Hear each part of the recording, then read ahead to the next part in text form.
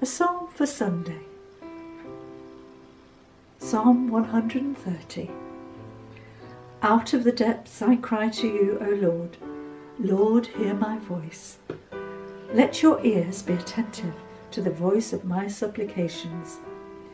If you, O Lord, should mark iniquities, Lord, who could stand?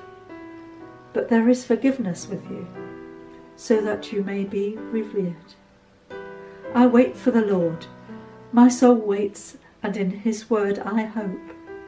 My soul waits for the Lord, more than those who watch for the morning. More than those who watch for the morning. O Israel, hope in the Lord. For with the Lord there is steadfast love, and with him is great power to redeem. It is he who will redeem Israel from all its iniquities.